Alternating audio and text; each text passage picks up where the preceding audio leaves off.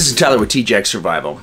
Anyone who's ever edited with two cameras knows the pains of trying to go between those two cameras while keeping the audio synced up in the editing process. Well, if you don't already know about this technique, this is going to blow your mind.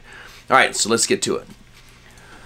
Okay, so you got two camera settings, two perspectives, right? So one perspective is from one direction,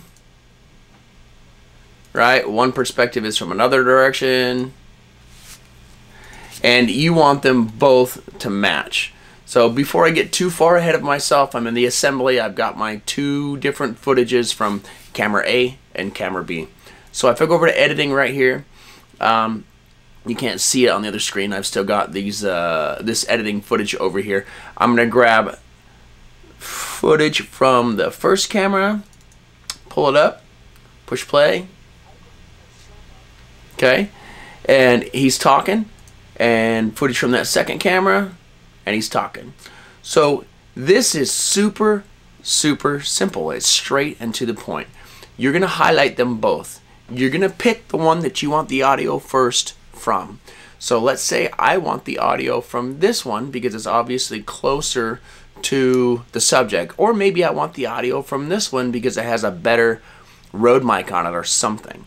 I highlight that first one, push the control button, highlight the second one. Don't copy them. First one, control, second.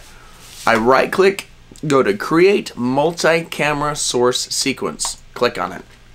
Now here is where it gets a little bit tricky.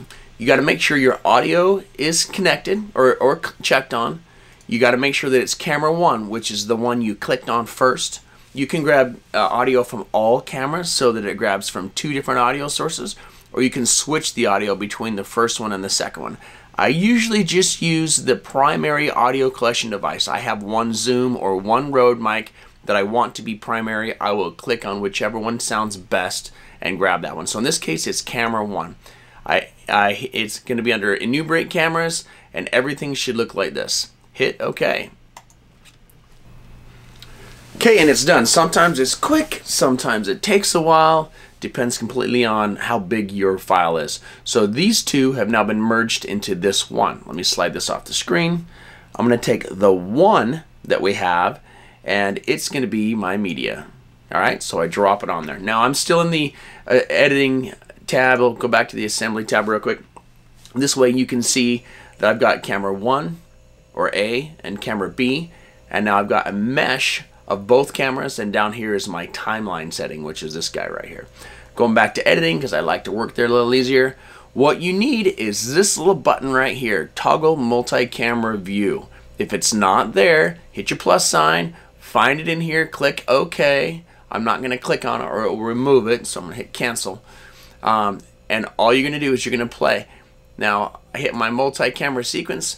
Now what's happening here is the first camera was not running and the second camera was. So as the timeline progresses, you will see the first camera turn on.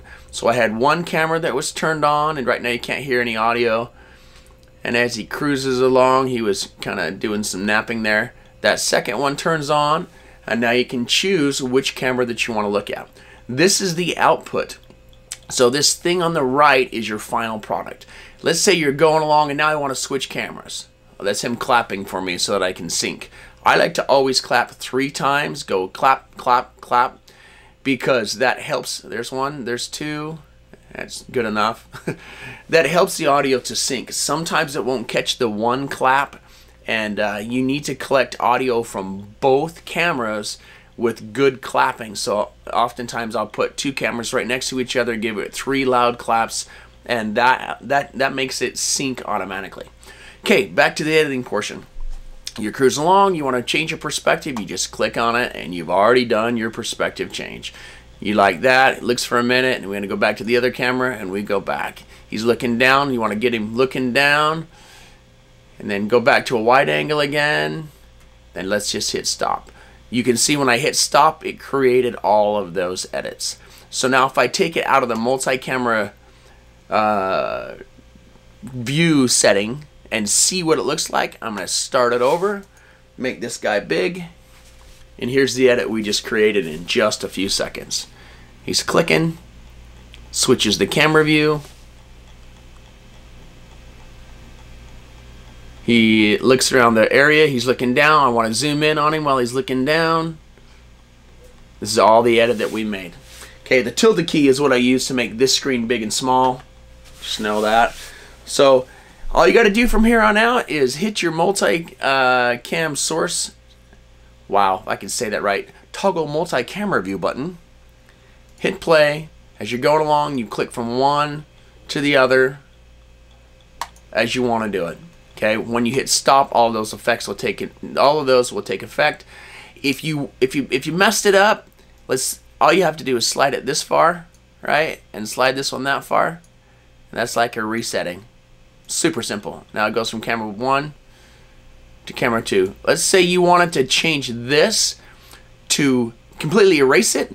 Just highlight it, click on the other one, and it made it as if it was never there. There's cuts, but they're not going to jump between cameras. Or I can even switch it. Let's show you how this works. It goes from the first camera, keeps going to the first camera. So let's say I want to change this little setting to the second camera, right? It goes second camera,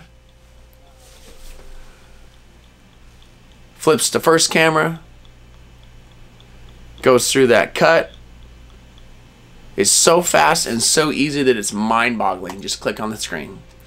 Alright, I hope this was valuable to you. It blew my mind when I first learned this. It was so much faster than trying to make all these little cuts with two overlapping camera views and slide them into themselves. I did this for like 2 years before I knew I could do this. So I hope this speeds you up, because it's all about spending time in the outdoors. It's not about spending all of your time editing. If you want to see more of this, let me know in the comments section. I'm going to be doing a little more of these this week. I'm going to try to do the stuff that will speed up your editing processes. If this is valuable to you, hit the subscribe button. I've got some projects that are coming up in the future. And thank you for watching TJack Survival.